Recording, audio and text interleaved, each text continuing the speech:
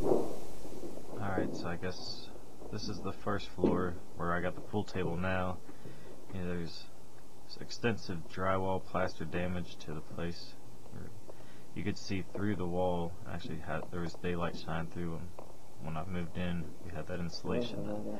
Just a spray film we put in there just as a quick fix, just to keep the air from blowing through the wall. And had to rip out all the carpet in there. Couldn't really smell. You couldn't breathe down on the first floor. It smelled so horrible. And it was like that when we moved in. All that stuff on the floor there.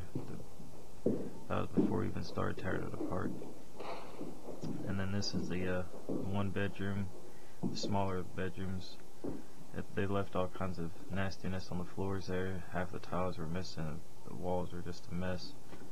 There's mice droppings in the corners and dead cockroaches everywhere. And it's hard to breathe in this part of the house. It gets worse towards the kitchen and the bathroom in the area.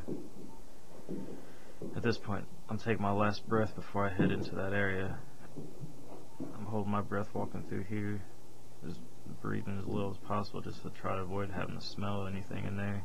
There's a dead mouse laying on the floor in this room in the corner. Get a quick look at it there. And that's the way they left the place when they moved out. So, then moving on to the bathroom, it looks like.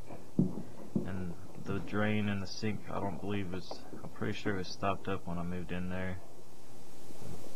It was still holding water. Drop ceiling, most of the tiles were missing and water stained. And old plumbing fixtures hanging out underneath the plaster ceiling up there where they updated something on the second floor. An old medicine cabinet. It's still got standing water in the sink where the sink stopped up when I bought the house. And it just stinks and it's disgusting in there. Dead cockroaches all inside there. Cobwebs in the corner. Corroded pipes. The floor is all spongy in this area and it smells like piss. It's just a rank, disgusting smell. The toilet obviously hasn't been cleaned in a long time. It looks like they've been peeing in the bathtub. They probably didn't have water turned on. They probably was living there without water for a long time. Who knows how they was taking baths, if they were even taking baths at all. There's no shower curtain or evidence of one or any way to hang one. The ceiling looks like there's been flood damage from the second floor. Apparently they've had damage up there. Cabinets are filled up with dead cockroaches and bug droppings plastered on the frames of the doors and on the shelves. Just filled with them. This is after we've already exterminated. I didn't even move into any kind of anything in the house until after I exterminated, and I had foggers, chemical sprays, and all kinds of bug bait traps, powder in the outlets and the switches and all this. At this point, I'm just out of breath. I can't stand the smell anymore. I had to get out of there, run out here real quick and catch my fresh air, and then we're heading upstairs.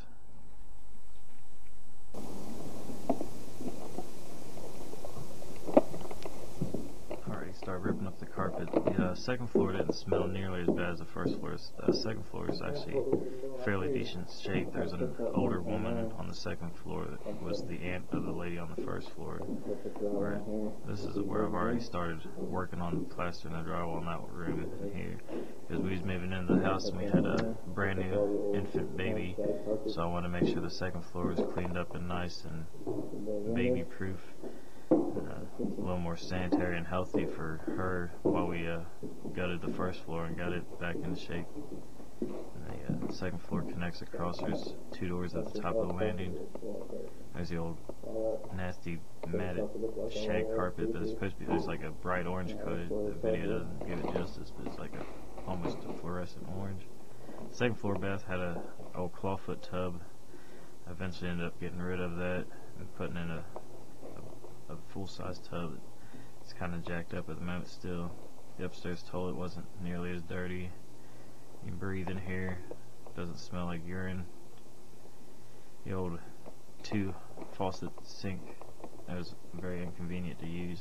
We got rid of that too. The kitchen, not too bad. There's some plaster damage on the walls by the windows there, and I wasn't in plaster in that area at all. I just skim coated that first lower half myself with some drywall material that I've had just handy there.